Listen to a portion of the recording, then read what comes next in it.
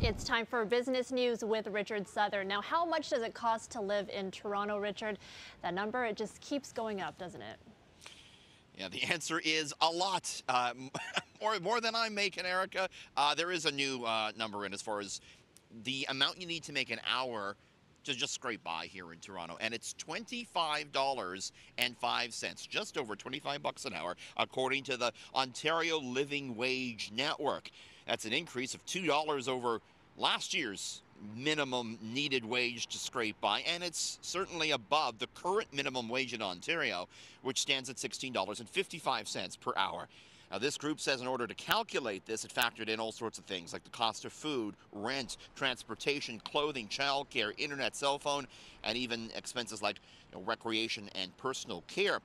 Although we got the highest amounts needed per hour in Toronto, Ottawa saw the largest increase year over year with a 12% jump. You need $21.95 an hour to scrape by in the nation's capital. Ain't cheap these days, is it, Erica? No, and yeah, rents especially, they just keep skyrocketing, don't they?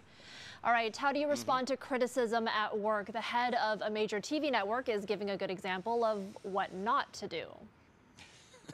Start a flame war. I love this story. The CEO of HBO admitted to creating fake Twitter accounts to go after TV reviewers who had negative things to say about HBO shows. Casey Bolus is his name, and he issued an apology after a recent report exposed his behavior. Erica, he said, quote, "I was working from home and doing an unhealthy amount of scrolling through Twitter, and I came up with a very dumb idea to vent my frustration." What do you think of that one, Erica? That's what happens when you spend too much time at home and you're just looking at negative things all the time.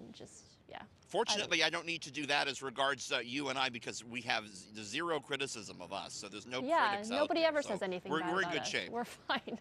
No. Okay, finally, one of the most valuable startup companies in U.S. history has fallen on rough times, Richard.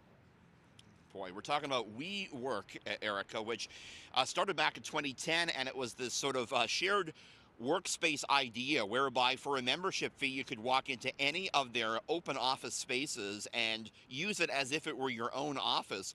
It was valued in 2019 at $47 billion, this company, but then along came the pandemic. Nobody was going into any offices, and this company got in big trouble. It now reportedly has $13 billion in long-term leases on the books, has over 700 locations worldwide, including 8 spaces right here in Toronto. Not yet clear what's going to happen to those WeWork spaces here in the city of Toronto, but certainly some very troubling news for this once mighty tech startup, Erica.